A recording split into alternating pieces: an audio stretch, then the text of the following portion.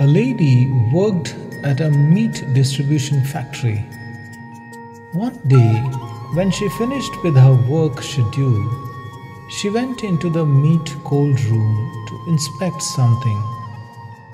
But in a moment of misfortune, the door closed and she was locked inside with no help in sight. Although she screamed and knocked with all her might, her cries went unheard as no one could hear her.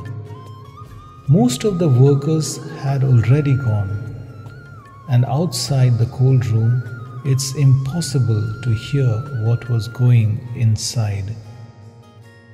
5 hours later, while she was at the verge of death, the security guard of the factory eventually opened the door. She was miraculously saved from dying that day. When she later asked the security guard how he had come to open the door, which wasn't his usual work routine, his explanation: "I have been working in this factory for 35 years. Hundreds of workers come in and out every day.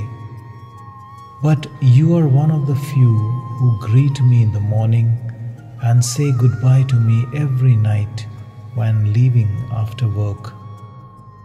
Many treat me as if I am invisible. Today, as you reported for work, like all other days, you greeted me in your simple manner, hello. But this evening, after working hours, I curiously observed that I had not heard your bye, see you tomorrow.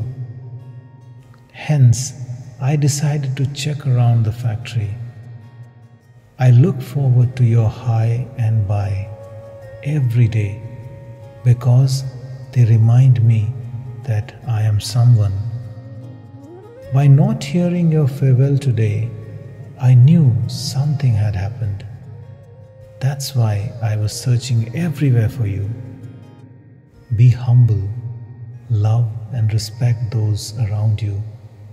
Try to have an impact on people you cross your path every day. You never know what tomorrow will bring."